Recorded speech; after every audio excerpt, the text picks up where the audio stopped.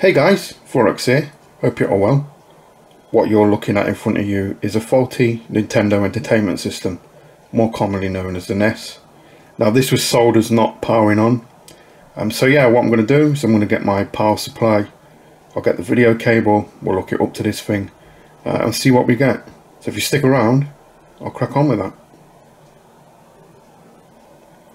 All ready to test it. I've got a game in the slot.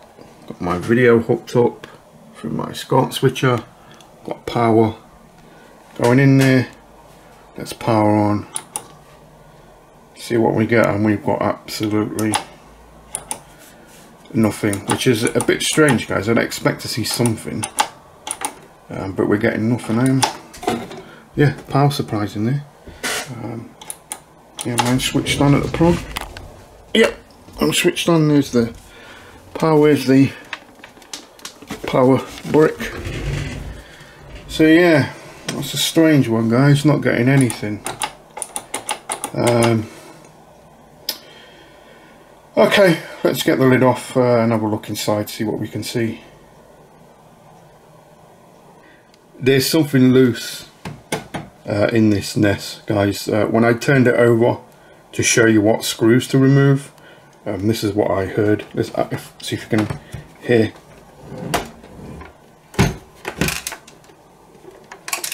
I don't know whether you can hear that. There's something loose inside the console, which is never a good sign. So yeah, let's get in this thing now. To remove the top lid, there's 6 screws we need to remove. There's one here, there's one here, there's one here, there's one here, there's one here, and the final one is here. Remove those screws and I should be able to pull the top lid straight off.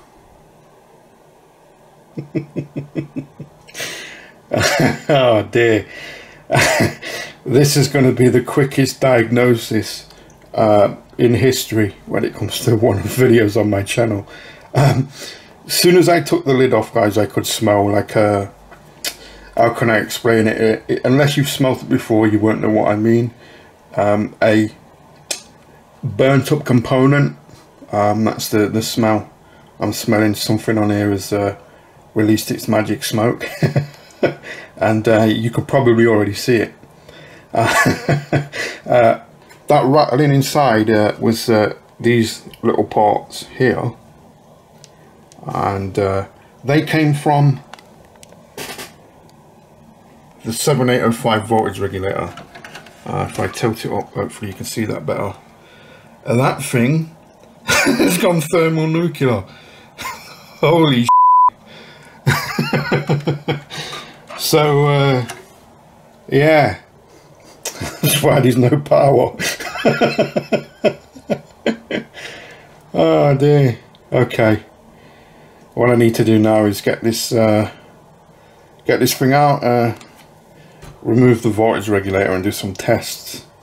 Hope it hasn't taken out the actual motherboard. But yeah, that thing's proper didn't like it, did it? Look, it's gone.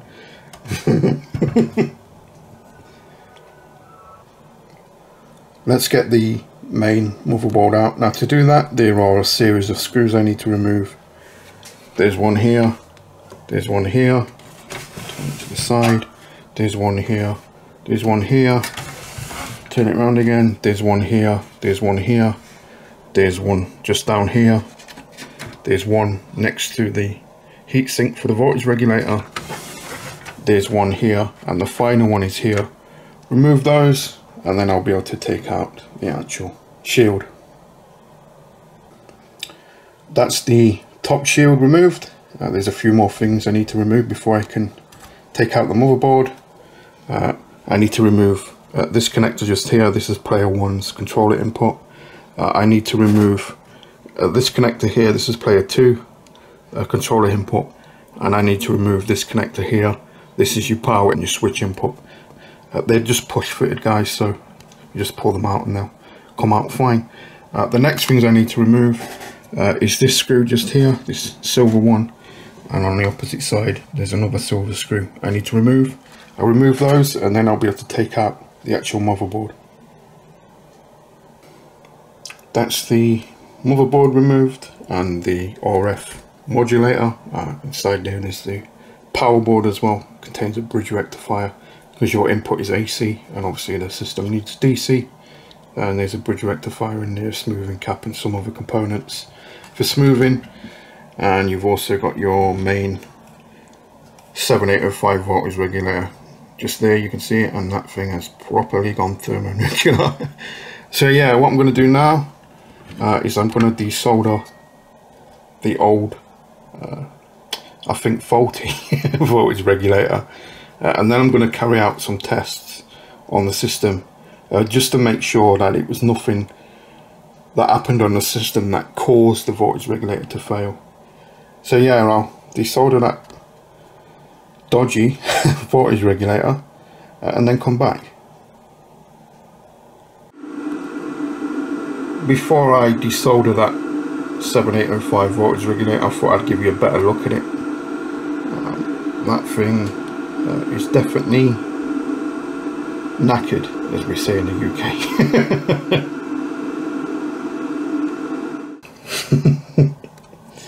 That 7805 voltage regulator has definitely seen better days. Holy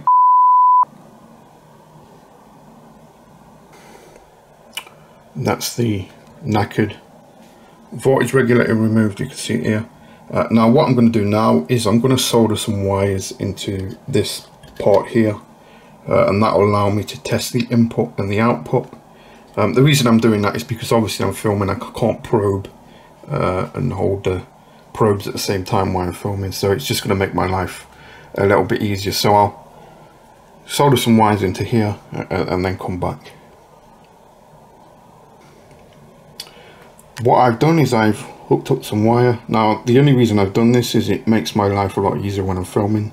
If I wasn't filming this, I could just probe with obviously having two hands. I could probe both the input, the output of the input to the voltage regulator and the output to the voltage regulator, but obviously because I'm filming I've only got one hand, so I can't do that.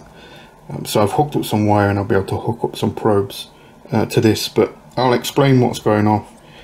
The center wire here, the green one, is ground. This is the ground going into the voltage regulator, and it's basically ground for the system as well.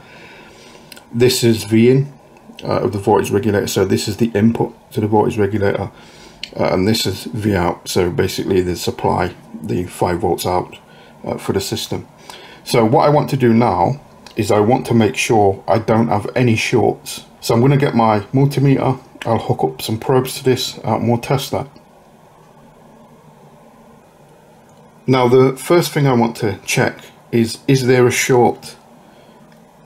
And now we're probing the output, which would be the 5 volts from the voltage regulator going to the motherboard. And I just want to check, make sure there's no short actually on the motherboard between ground and the actual regulated 5 volts output. And if we take a look at my multimeter, you can see we're in the kilo ohms. So that would indicate there's no short there. So we don't have a short on the output, which is a really good sign. Now the next thing I want to check is just make sure the bridge rectifier has survived. And the easiest way to do that is measure the input voltage for the 7805 voltage regulator. So here's our AC coming in. It will be rectified for a bridge rectifier. It will go through some smoothing caps. It will then go to the input DC of the 7805 voltage regulator. So I put the system back together because obviously I need to power it on. Now it's not going to fire up because obviously there's no voltage regulator in there, but what we'll hopefully see when I power on is we'll see somewhere around about 13 to 15 volts. So let's power on, and there we go, we've got 14 volts happening, so DC. So yeah, that tells me that the bridge rectifier has survived, because sometimes when the voltage regulator goes, it can take the bridge rectifier, but that confirms that we actually do have power coming in through AC. It's been rectified, it's been smoothed, and it's actually going to the voltage input pin of the 7805 voltage regulator. So yeah, what I want to do now is we'll actually power this thing using my bench power supply and then see if it works, but the power looks all okay.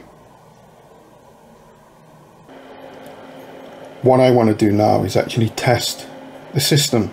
Now if you didn't have a bench power supply, at this point you could just fit a voltage regulator, because you've tested the input to the voltage regulator, you've tested the output, there's no shorts, and the voltage regulator is definitely getting power. So you could just pop a 7805 voltage regulator in this thing and test it that way. But I'm a little bit cautious, so what I'm going to do is I'm going to use my bench power supply to actually power the system. Now what I can do then is I can set a current limit, so if this thing starts to pull excess current, my power supply will switch the output off.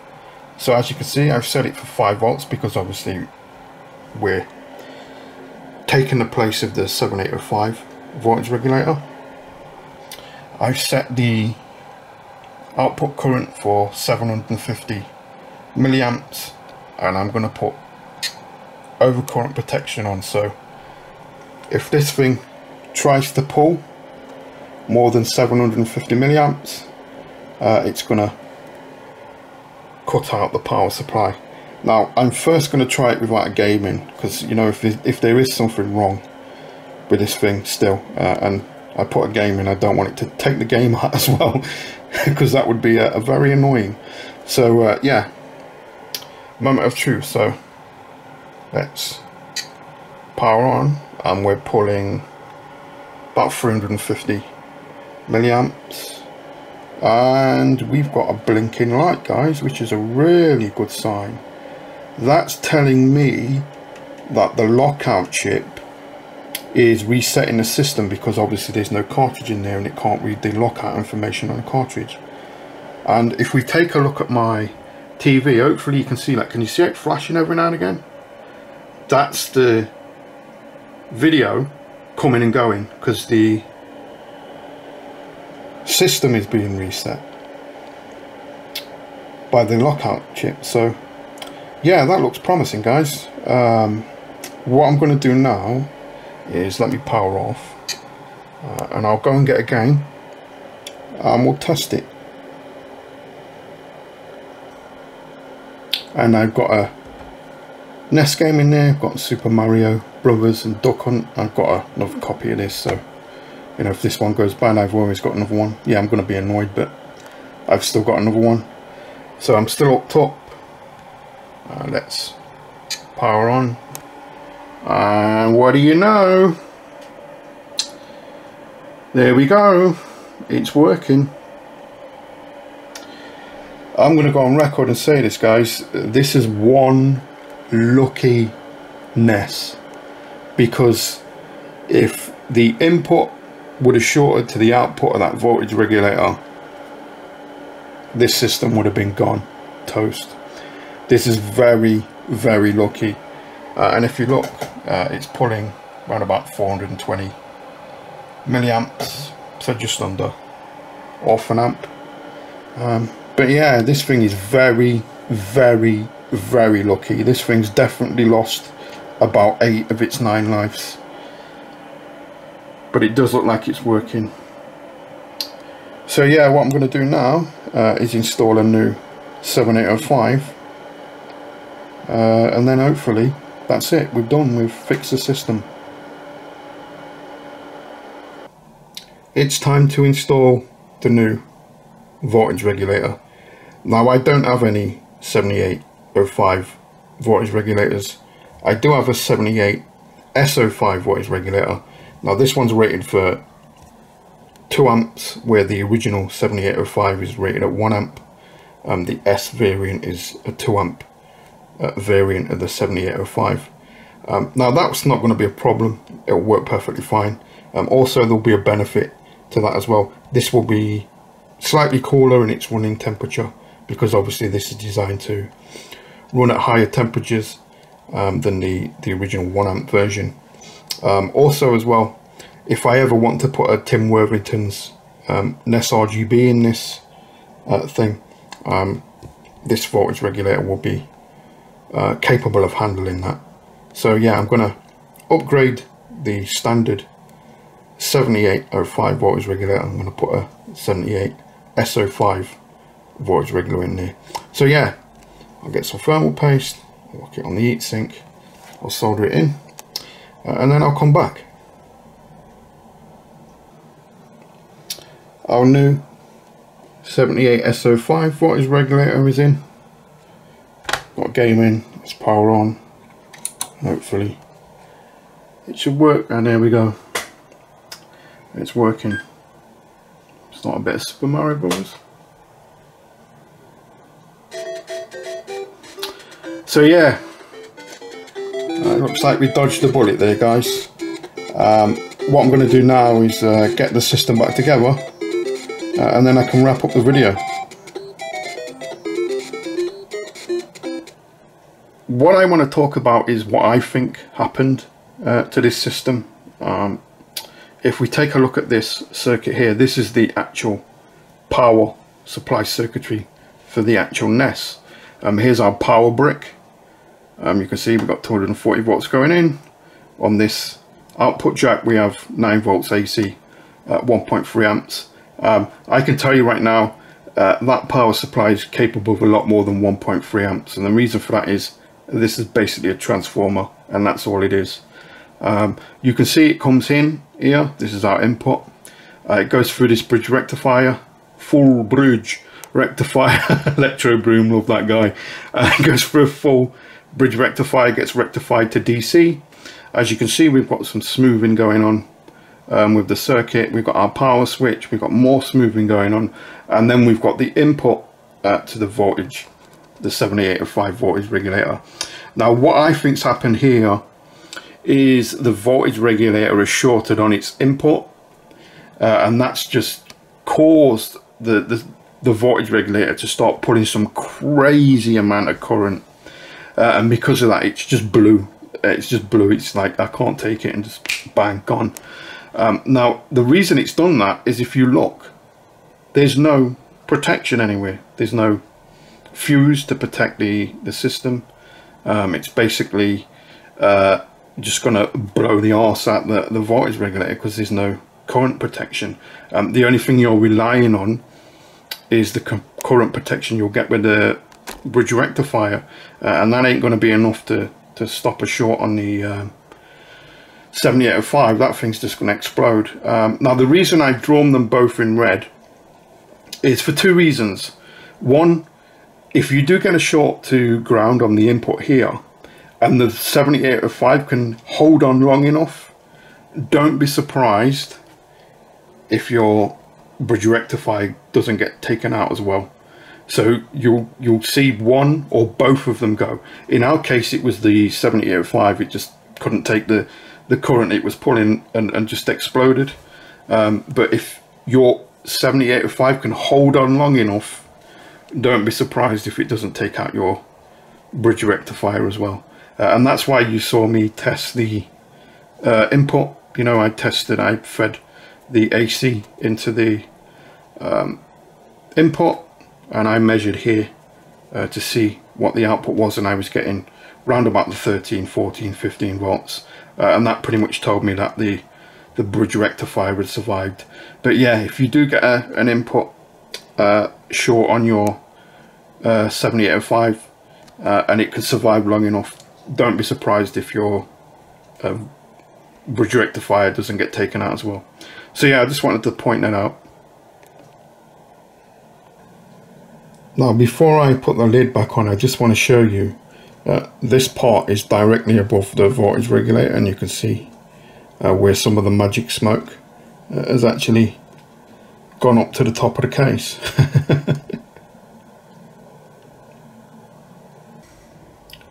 And we're all back together. So let's power on the system, and we should get Super Mario and Duck Hunt, and there it is. So yeah, there you go guys, blown voltage regulator. Like I mentioned, this system is very, very lucky.